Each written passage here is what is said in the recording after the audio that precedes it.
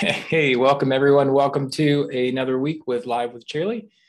I'm your host for the day, Larry Bailey. Today is May 24th.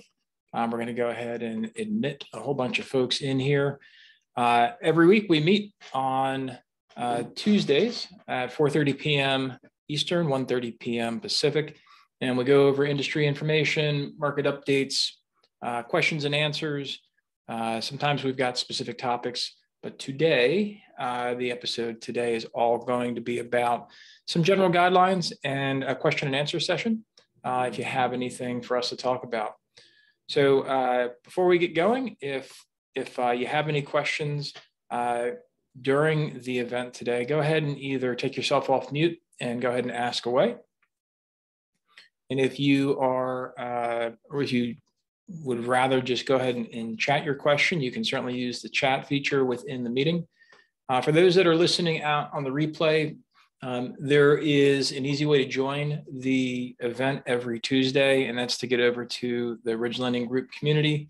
Go into events and go ahead and register for that RSVP for that weekly event. And you'll be sent given access to a Zoom link, and that link will get you right in, and you can go from there. So for those that are on, if you have any questions, let me know. I thought it might be healthy to talk about a little bit about interest rates and market conditions today. I'm going to go ahead and share screen. If I can figure this out, we're going to go ahead and share. I have to figure out the right. I have to figure out the correct browser to share, and let's see, share screen, and we're going to share the let's get the right one here. Show all windows. There are so many windows to share on my computer, and I am sorry for making you wait, but we're going to go through market conditions today and rates and that kind of a thing. Let's go ahead and admit that, and I must have missed the window to share. Let's go ahead, and I guess we're going to do this one, morning update. There we go. Now I figured it out. All right. So for those that are just joining again, we're going to go have this more of an open session. I wanted to kind of start us off with every now and then I'll post a market update. MBS Highway is if you follow along with, like, I don't know what stations he's on anymore, but like CNBC used to visit, and some of the other market, the daily market updates, like maybe MSNBC. And if I have those wrong, I'm sorry, but Barry Habib is the guy who created MBS Highway, and he's just got his kind of finger on the pulse of what's happening. So I know I've shared this in previous meetings, and I thought it'd be healthy to go ahead and share. And do me a favor, for those that are on the call, I just want to make sure, because Zoom has a horrible interface here. You guys seeing the website for MBS Highway? I would love to make sure you can see it. Okay, give me a thumbs up or give me a yes, you can see it, kind of a thing. That would be great. Before I go on, it says I'm screen sharing, so I'll go ahead and take that as a yes. In any event, this is where we've been. Pardon me. So this back here was on May 4th, and we've been kind of at this bottom. To get technical, this is kind of a floor resistance. So we saw that the cost of money gets more expensive the lower this graph goes. The cost of money gets less expensive the higher the graph goes. And so what we saw back on May 9th, we saw a little bit of a head fake on May 10th and 11th. And it's been kind of teetering between this range back and forth. And then back on May 18th, so last week, we ended up getting some decent news. And the decent news was, if you paid attention to this stuff, is maybe inflation is hit its max. Maybe it's at its max. It certainly started to talk about with the Federal Reserve chairs, talking about how maybe they didn't need to do 3 rate increases this year. Maybe it's only going to be 2. The act of raising rates right at the Federal Reserve to cause the consumer to maybe stop spending so hot is its guide here. And what we're starting to see now, if we look in this range here, are slight improvements. Doesn't mean that this translates into dollars and cents on our mortgage rates. It just means that there's a stop of this just free fall, what we saw back earlier this year. Now this is back on March 2nd, and now we're on May 24th. And so this angle of increasing of cost of money kind of flattens out, and maybe now it kind of leads itself up a little bit, which means rates kind of stop going up so hard and fast. We'll see where this goes. Right? We don't really know. And what was important, I didn't post this out today just because I try not to. Let me go ahead and get you over here. So what was the news, of course, was the new home sales. So if you didn't get this news, I didn't post it, so you might not have seen it. But the market was expecting about a change of -2%, and it came in at -16%. And this is year-over-year change in new home sales. And of course, this is what's reported from National Association of Realtors. So the this doesn't necessarily reflect everyone's truth, but it reflects the most available information possible. And what's interesting about this graph is, again, year over year, a 27% fall year over year maybe seems like a lot. A -16% maybe over month, maybe seems like even a bigger deal. What's really important here, what I want to pay attention to is new home sales. Guys, if you're looking for possible deals, I know that there's a bunch of folks I've been talking to recently that are looking out Midwest because there's some value plays and there's some cash flow plays there. The South, I live in New Jersey. I've got family in Florida, and I've talked to a bunch of people who are trying to find property in Florida, as an example. It's tough. And you can see 307,000 sales reported in the month of April. It's hot, 163 out west. So, this might be impactful for you if you're looking for where to go. If you're dead set of buying properties in the South and the West, you might have higher competition than if you're looking in Northeast or Midwest. Northeast, usually pretty expensive. Midwest, maybe not so much. But I've been talking to some folks that are looking out Midwest for opportunities. So that might be important for you. The long-term look here, though, for this week, in terms of events that are happening, I actually have to look. But here's where I was kind of telling you, don't do that. You don't want to hear Barry talk. So the Fed set the hike here next month, about 3 weeks from now, 50 basis points, and then maybe also in July, but we'll see. And so as more information comes out relative to employment, relative to income, relative to spending, this is going to give us some real-time information for the Federal Reserve to decide what we're doing with longer-term rates.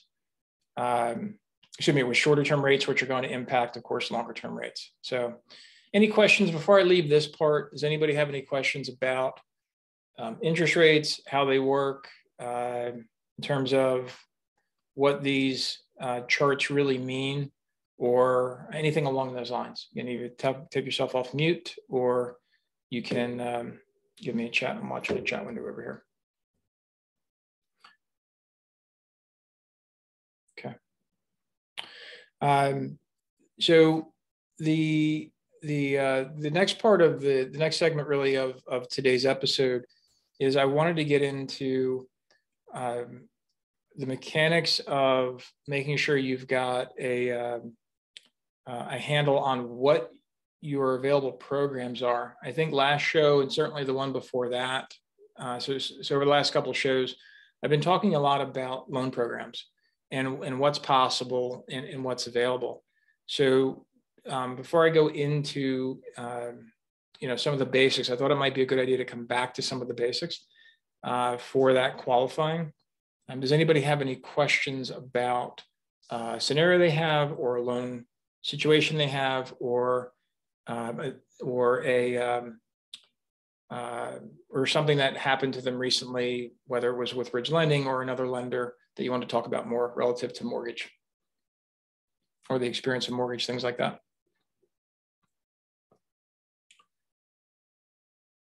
Okay. So when if you have any questions, let me know. And what I thought it may be important to talk about here is the idea of loan to value for multi units, and qualifying off of that income off the property if you've got multi-unit. So naturally, when you have a single family home, you're allowed to have as little down as 15%, depending on the loan program. When you get into 2 to 4 units, especially for an investment property, your LTVs are going to be cut down to as much as, you're going to have to put sometimes as much as 25% down, possibly more, depending on the loan program that you're using and your credit score, things like that. And I want to talk about that LTV mark and the source of funds, and ultimately the cash flow that you can use from that multi-unit. As a reminder, this came up a couple times this week, actually, but as a reminder, if your occupancy is investor, so if you are not going to live there as your primary or second home, you need to have those funds sourced and seasoned in your account for typically at least 60 days. So that means that if you don't have those funds in your account today, and the source of that is not really something that we could normally allow if you tried to make that during the application, be aware of that. The guideline calls for, again, 2 months of bank statements to show that money is sourced and seasoned in your account, in your ownership.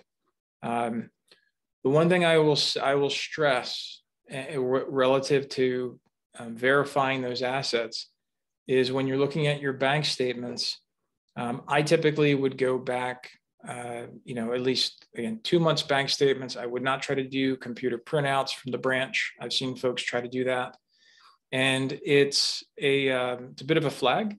So today's May 24th. If your statement cut out and you're now waiting, you might have to be honest with the situation that you're in. If you're trying to buy a house, you might have to extend that sale out so that we can get those 2 full statements.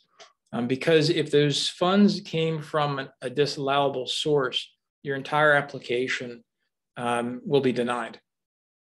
There's no way for us to, as a lender, really any lender, once we know something that makes the loan file deniable or required to be denied, there is no further recourse as a lender. We can't just turn the other way. It doesn't work that way. So that's why we try to train you on what the guidelines are, so that you can make educated decisions with regards to what how your application comes in and when your application comes in. So when you're on a second home or an owner-occupied property, you can get gifts, right? Depending on the source. But those funds still have to be seasoned. So this has also come up sometimes, a little bit less rare, but if you receive a gift from a relative or a partner of yours in your life, typically it needs to be an immediate family member, which means parent, grandparent, son, daughter, things like that. Less able to be approved as something like a cousin or even a friend. You can actually, we had a situation recently where the money was coming from an LLC that was owned by the spouse of the borrower. A little bit really specific, but interesting use case. And because the LLC, which had the money, was a single owner LLC, and the single owner was the borrower's spouse, we were actually able to use that money for down payment. So So that was pretty cool. That was an interesting situation. So again, it was an opportunity. It was an owner-occupied transaction. It was an opportunity to use that money as a gift where they might not otherwise have been able to use it. So it's always good to explore that when it comes to LTV and assets. For those that are just showing up, we're this basic open Q&A for today. The agenda was we were going over market conditions and explaining rates, which is what you're probably seeing on screen right now. And if you had any questions about how the markets were moving or opinions about what might be happening, an explanation behind why, what those opinions could be, and we can talk about that. And we also have loan programs on deck. If you have any questions about what kind of programs could be possible for a scenario you're looking at, we can talk about that too. And feel free to take yourself off mute or to put it in the chat window, and I'll be glad to address it. I think another thing that's happening right now with folks that are being pre-approved is the use of using a hard credit pull versus a soft credit pull. So if you've ever seen, online, or if you've ever gotten something in the mail or whatever in your email, it's like, hey, check to see if you qualify for this credit without affecting your credit score. That's called a soft pull. And a soft pull is something that used to be fairly infrequent. You might use it for like a job, right? There some employers use soft pulls just to check if you're actually who you say you are.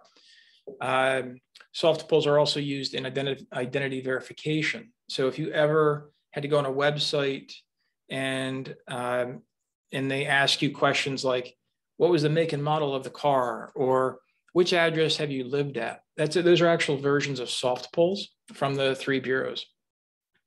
And so one of the initiatives I'm working on with Ridge Lending, because about half of the applications that we get every week are for what we call to be determined transactions, so TBD properties.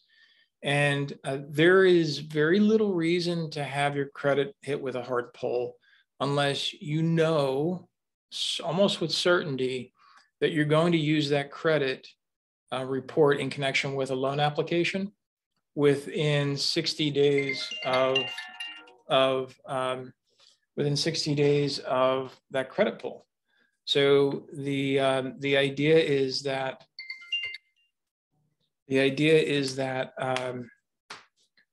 we want to make sure we're saving your hard inquiry for when it's actually needed. So one of the things that we're working on is when you do apply at Ridge, if it is for a TBD transaction, we're going to want to make sure that we're qualifying you appropriately for that pre-approval. And one of those things is if you're planning on working with an agent or you're planning on working with a turnkey, we're going to need to get a pre-approval letter over. And so that means if you're actually sending out you want to send out offers to purchase property and you want Ridge Lending to help you with that financing, we've got to make sure we've got, your best interests in mind and making sure we qualify you properly. A lot of times that has to do with running a credit report, but it ends up being a kind of dicey situation if you're just not even sure. So what I'm working on with our dedicated lending specialist teams is making sure that you're aware of when you want, are you actively working with agents? Are you actively working with turnkeys to find properties? And do you really want to hustle to try and get a property purchase, or at least go under contract in the next 60 days?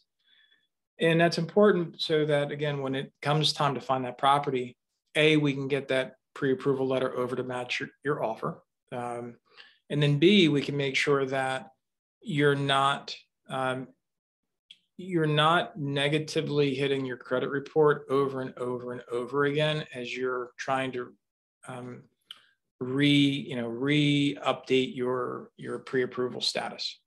So those are, that's an important part of the experience that I want to share with everybody on the call today, is making sure that, when we go through and you're working with Ridge or you're working with anybody in lending, it's always healthy to make sure that your credit report's only being run when it's appropriate. And we have other ways of getting this information. The soft pull is one of those.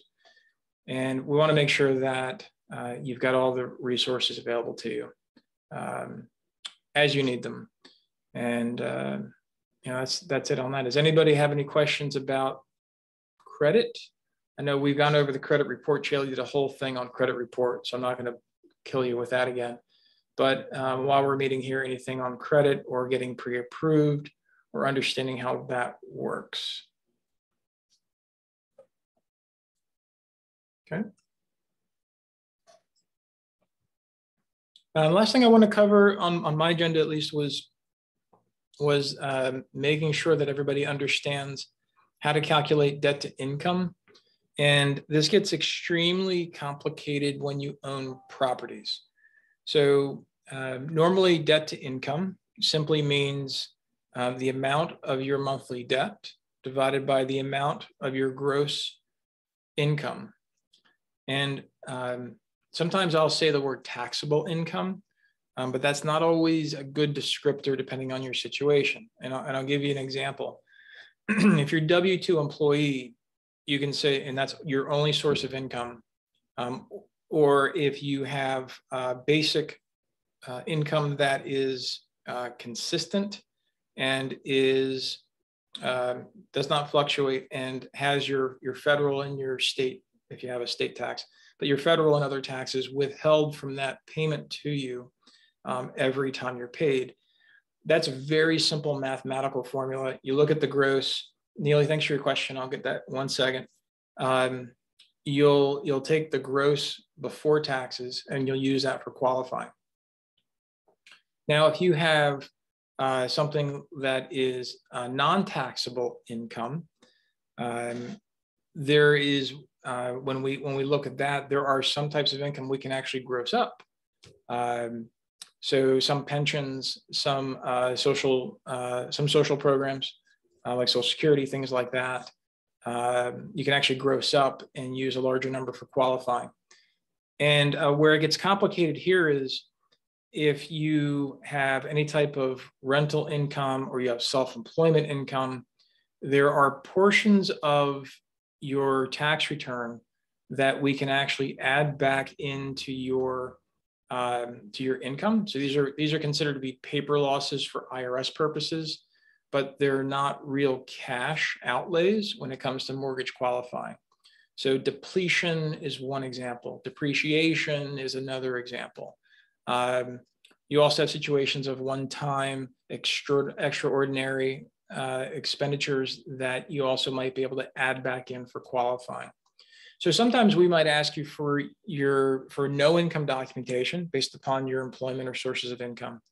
And other times we might actually request and require you to send in your full tax returns before we get that pre-approval out or before we move you into processing, because we want to make sure you're not wasting your time or wasting your money before you move forward. So when we get into that debt to income qualifying, it's important to understand the source of that information. The last part is going back, if you've got real estate that you own, it's there's also a distinction, Shelley's gone over this before too, it's a distinction between if you're still in the year that you've purchased the property, or if that property is outside of its acquisition year. And what are we looking at in terms of on the tax returns, and what are we looking at in terms of lease income?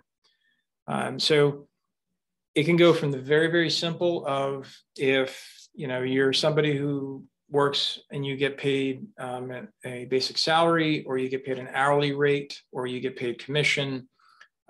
Regardless, that's all standard taxable income, and it's a fairly straightforward calculation.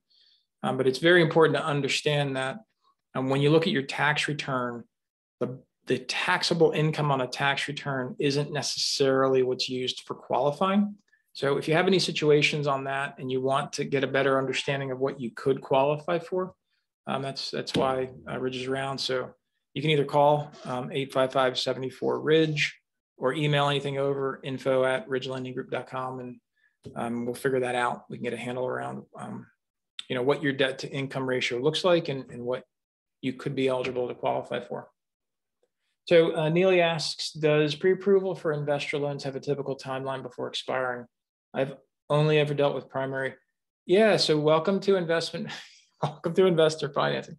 There's no difference, Neely. A pre-approval is a pre-approval is a pre-approval. The part that is harder when you're dealing with real estate investing, of course, is the timing, right? So earlier today, we turned a borrower in for pre-approval, and their goal is to buy something this year. What does that mean, right? What does that mean for them? What does that mean for us? What it means for me personally is that's an example of why I don't necessarily want that borrower's credit report run, right? If their credit report is anything today, but they don't actually find a place to put an offer in on until July or August, it's a wasted run. It's a wasted credit report run, and I don't think that that's really appropriate personally. So we're doing something about it with the soft pull. But to answer your question, I think you're asking is any pre-approval is only good based upon the information that's evaluated at that time. So credit reports have to be, the loan that you close, the credit report that's included in that loan cannot be more than 120 days old at the time of closing. So usually that's your biggest piece. But another way to look at it is if you gave me a bank statement, let's say I didn't run your credit report, and you gave me a bank, and we did a soft pull today, and you gave me a bank statement from March. Those are only good for 60 days in any mortgage credit file. Does that mean your pre-approval is expiring? Yeah, technically, but the reality is I don't really believe a pre-approval is meaningful until you find the property. Knowing what you qualify for is very, very important. So what we do is a two-step, Neely. We'll go through and evaluate you. Today's May 24th, so evaluate you May 24th, and then we try to figure out, okay, who are you working with to find property? When are you trying to close? And then we update that information or let you know as we go along. Like Neely, are you close to finding a property? Do we want to update your assets? Do we want to update your income? Maybe you filed an extension for 21, and on May you didn't actually file the return yet, but then come August you do file the return. Everybody's different, right? What if you sell one of your properties in that time? It was on your application in May, but now it's no longer in your application in August. What does that do to your qualification? So it's always important to touch base on that. I hope I answered your question. Awesome. That's another thing on the pre-approval, Neely. Now you got me thinking about this. It's another thing that we're doing differently at Ridge. We used to do like these blank check pre-approval letters. Literally, it's a to whom it may concern. I don't find that very valuable. And as a seller, I actually wouldn't even accept that. I don't know if anybody else has ever had that experience as a seller, but I want to know that letter was drafted on or near the offer with the agent that was presenting the offer at the terms matching the offer. Like that's what I really care about as a seller. And so that's one of the changes, the procedural changes that we've made at Ridge, is to make sure that when you need a pre-approval letter, we issue it to an agent for that amount to match your offer. So it's very, very clear to the seller that you have actually had your information reviewed by a mortgage lender who's experienced in closing those kinds of loans as quickly as possible. So that's an important takeaway. So thanks, Neely, for getting me to say that. Donna, which type of income is better in qualifying? I'm sorry, I've actually never been asked this question, like ever in 30 years. So all income is good. Any income is great. But as far as better, there is no such comparison. Income is income is income.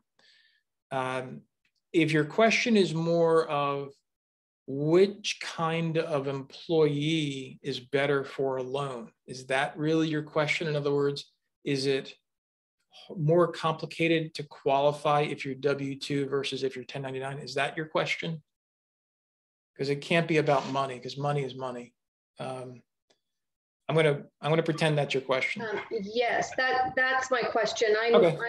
I have an opportunity. I'm retired, and I have an opportunity to, work as a consultant. Yep.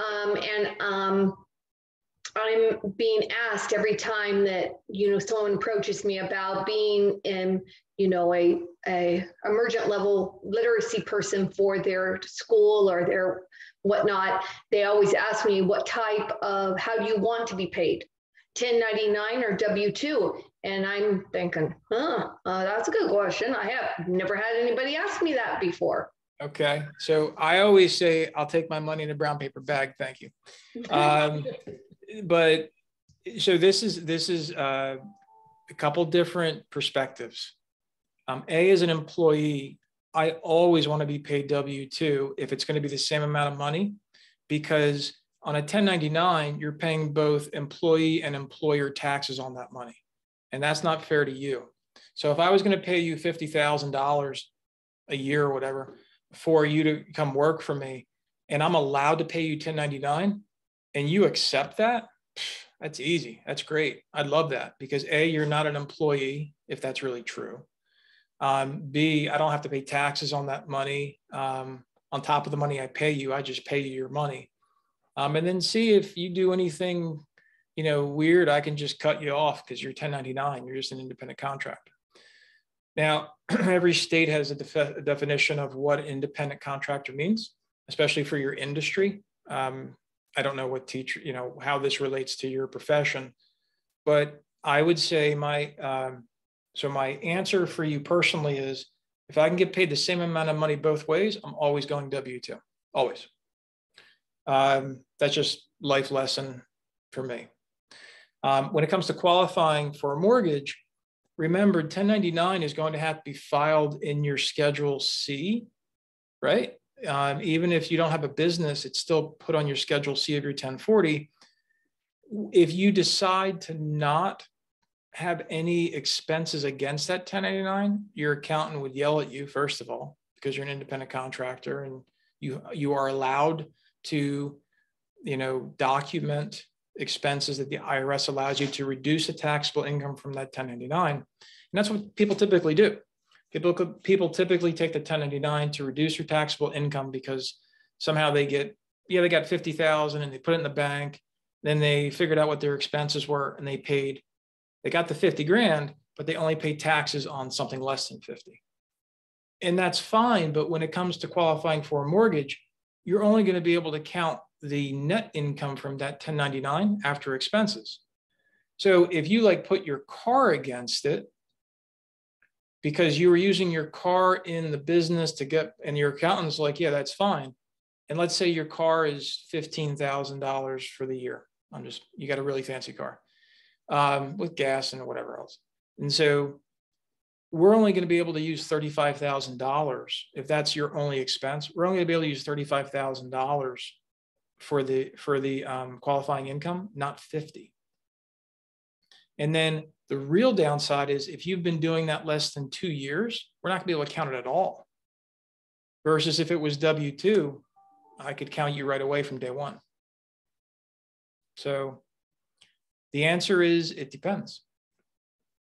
It's my favorite answer, because I get to ask you more questions. So that's it's a really good question. And again, I'm in a space where you can't really justify independent employment, because I have to work in a specific place of employment. I have to use specific software. I have to be specifically licensed, so I can't really be an independent contractor, which is, it's for our industry, for the mortgage industry, it's been a good move. It's been a good move. You can only work for one employer at a time.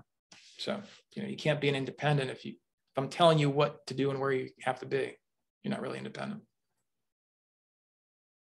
It's a great question. Thank you, Donna. Any other questions coming up? I think that's all I really had for today. Hope everybody has a safe Memorial Day weekend. Hopefully you have a chance to spend it with family, etc. Thank you for coming, Donna and Neely. Thank you for your question. And Jose and LQ and Michelle. Hope you guys have a great rest of your day. Thanks as always. And please let us know if we can help you out here at Ridge Lending Group. Take care. Bye-bye. Thanks, Larry. Thank you, Michelle.